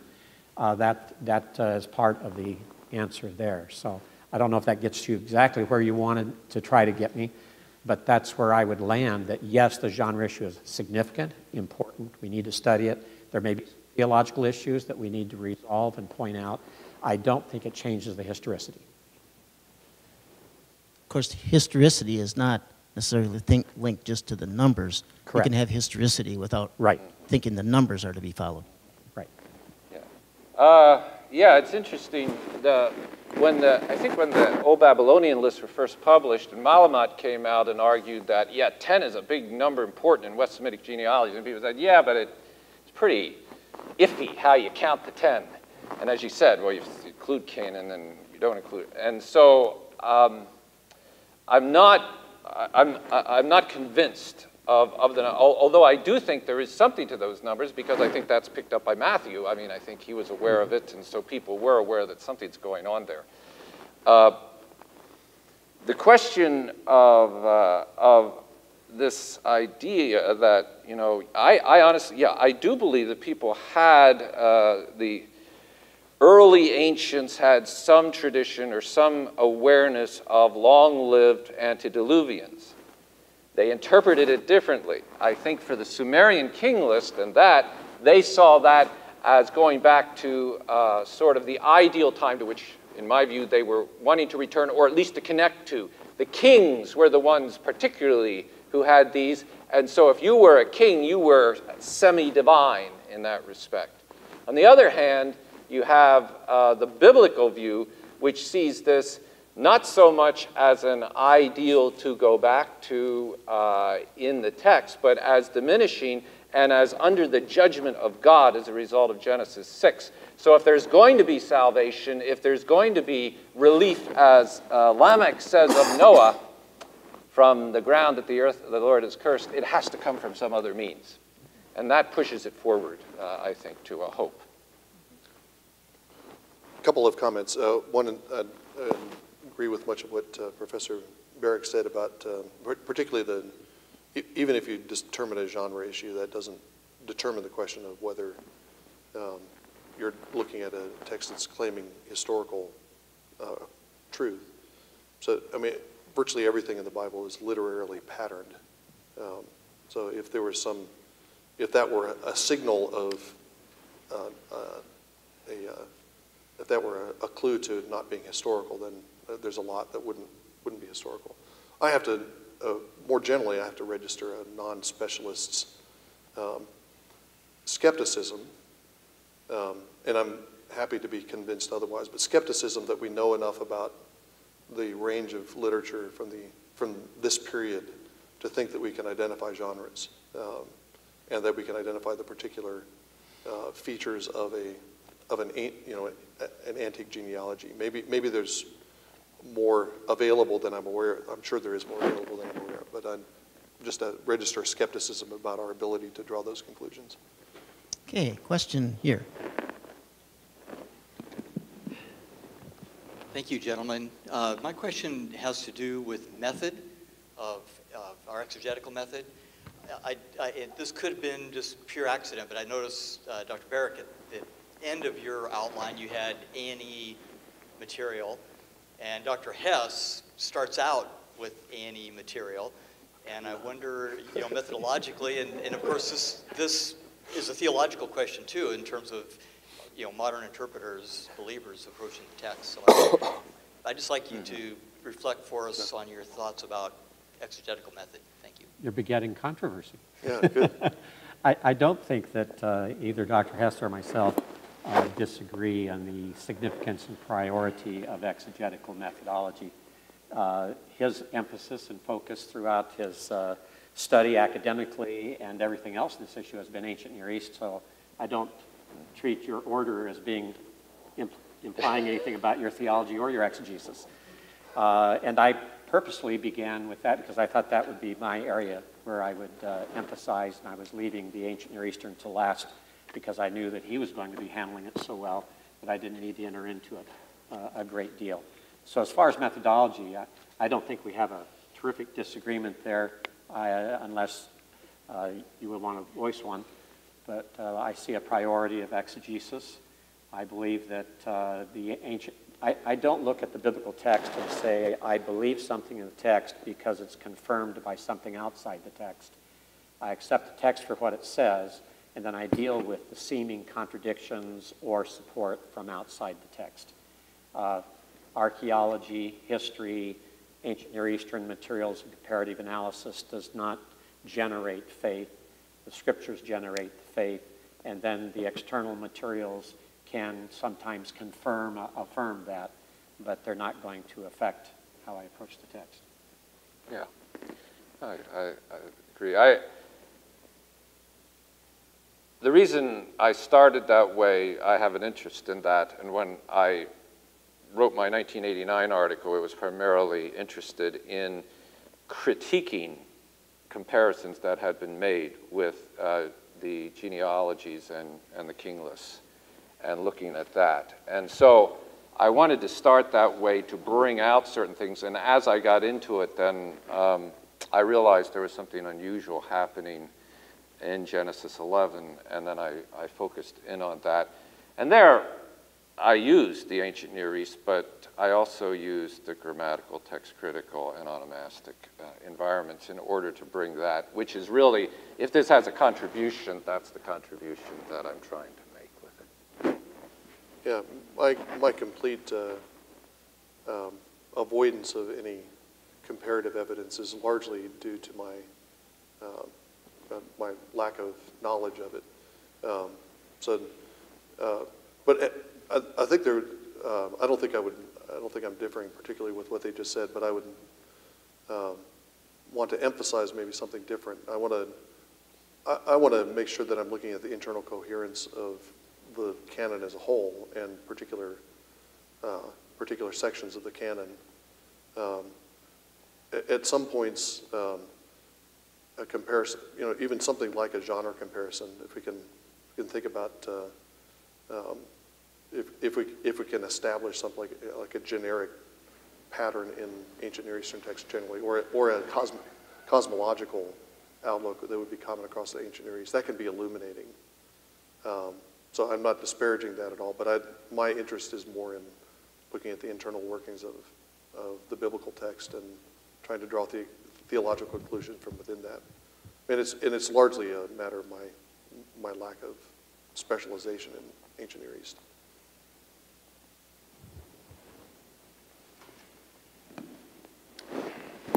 Thank you all for wonderfully stimulating papers and discussion. I have one quick comment, and that is there is a brand new text just published, Middle Assyrian text, that mentions Chaldeans. And it dates to 12th century. So we have a whole new controversy coming down the road now because of that. but it's important to note. David Klein's in his book, The Theme of the Pentateuch, talks about these genealogies with theological implications. And in particular notes in chapter 5 the fact that the redundancy is very powerful there with death reigning, and the fact that Enoch does not die. He walks with God and is not. So my question really is, can you respond to that particular observation? And this would tie in with what Peter was particularly noting as well. Okay, thank you, Dr. Younger. Yes, I think it's very significant that you have death there repeated over and over again in Genesis chapter 5. It's the effects of the fall, and I think part of the theological focus of the genealogy is on that. It's on the conveying of the image of God in man, the way it begins in chapter 5, but it also shows the effects of the fall, even though man has or contains the image of God. I think that the specific focus on Enoch is to demonstrate that God can intervene and that he can change the situation. I think there are other implications we need to deal with. I mentioned this in my paper and didn't mention it in the presentation, but when we're looking at the ages of men prior to the flood, they're so close to 1,000 years, but not at 1,000 years. And they decrease from there. And you look at Enoch, and he's taken at 365, yes, but it's as though he's in the middle of life. But because he walked with God, he's taken. Was he taken because that was God's design from the start, that when he placed Adam and Eve upon the earth in their unfallen state? Did he really expect them to live on forever and ever, thousands upon thousands of years, and continue to beget children? Or was God's design more the nature of perhaps they would spend 1,000 years as co-regents over the kingdom that God had assigned them in the mandate, and then he would translate them or transfer them to heaven as he did with Enoch, and that their descendants would continue on? And could that be then why later the Messianic kingdom is given 1,000 years in the book of Revelation? Could it be that that's the ideal? Could that be what God intended? And so since the first Adam did not fulfill God's ideal, the second Adam will fulfill God's ideal by ruling and reigning and living upon the earth for 1,000 years. What else does that tell us? I think there's some study there that we could pursue and look at, because Isaiah chapter 65 also mentions there will be a time when a man who dies at 100 will be considered an infant. And that sounds so much like the pre-flood situation. And he's talking about a future messianic kingdom. So I think that Enoch is very significant there for that reason. God can intervene. It shows that perhaps God had designed man not to stay upon the earth even in their pre-fallen state, and that perhaps that 1,000-year reign or rule was what the original design was. Some of that is speculation, but I think we need to theologically think that through and compare the overall text and see where we come to. The iterative, oh, there you are. The iterative, thanks for the question. Good question. That's, I mean, when I read that with David, it always strikes me the general sense, and you especially get this in the study of the lists, the town lists and so forth in Joshua, as you will know, 13 to 21. Consistently, the lists that are most regular are generally considered the most blessed. That is, they are the biggest, like Judah. Judah has a remarkably regular list, and it is the one that is, of course, from which the chosen Messiah will come and everything else. So the first thing that, when I look at the list in 5 and I see the regularity, I see there's a certain blessing to it, as opposed to the list in Genesis 4, which is set up with all kinds of notes and other things. Now, there's nothing wrong. Lists can have notes and whatnot, but the fact that it is set up that way and then segments halfway through suggests that this is not the blessed or ideal. Of course, Enoch already in the New Testament, in Jude and so forth, is designated as 7th from Adam, not an accidental position or slot for him to have, and therefore blessed. The death, I think, is what everybody has said. I don't disagree with death as being bad. Over against it is the Holid, which is the begetting and the next generation going forward. And so while that doesn't reverse the effects of death, it says there's literally still some skin in the game. And I guess that's where I would stop. I don't have anything. Brent? Sure. Thank you very much for all your comments. And I had a question for you, Dr. Hess, just about, you made a comment that the Mesopotamian king lists tend to look backwards. They move backwards. But I wonder, you bring up the Sumerian king list, but you sort of seem to ignore it right here because it does move forward. And I just wonder, do you do that because it's not a genealogy, quite like the Assyrian king list and Hammurabi? And Yeah, I think when I'm saying that, I'm not saying that the Mesopotamian king lists don't move forward. They do, many do, so I don't want to take that away. The Assyrian list is a good example for me, though, because it does move forward overall in terms of its, but the second part of it keeps moving backward. It starts at the latest and moves backwards to the earliest in that second part. And so with the Sumerian king list and some of the others, the emphasis isn't on they beget, they beget, they beget. It's on this king ruled, and then this king ruled, and then this king ruled. It's less of a forward, it's less, in my view, of a forward motion in time and simply a chronicle of the years gone by. But yeah, I don't want to say that they don't ever move forward. They do, but not in the same way that I see the genealogies in the Bible consistently moving forward. okay, I guess here's why I asked. And one of, if I may, the West Semitic lists where we can trace it, like the Ugarit list that I mentioned, does have a list that goes back to the earliest king. Okay. Now that's a religious purpose and other things, but Do I have time for one more question? Okay. So I just want to follow up. So, because I wonder, the Sumerian king list, you talk about how it points back to, people are celebrating this sort of golden age, but it also seems to be about legitimization. The kings of Iceland, they don't have a genealogy per se, but they are trying to demonstrate their right to rule because of the transfer of kingship city to city. And I wonder if there's another comparison, another analogy there to what's happening in Genesis 5, in that Genesis 5, it actually does start with sort of this, it talks about the image of God, how Adam is created in that. And I wonder if there's a claim being made in Genesis 5 in which this title, this status is being carried through, and a claim is being made on behalf of the people of Israel that they also bear the image of God.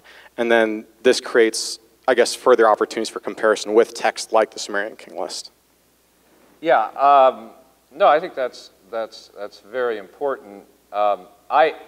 It's less even in, and maybe I said golden age, I can't remember, I wasn't trying to, but it's less even that than simply trying to connect, as you say, the legitimacy of the reign, that the current king, where the list always ends up at, is the one who has the right to rule because that person is in direct succession or whatever from the earlier ones.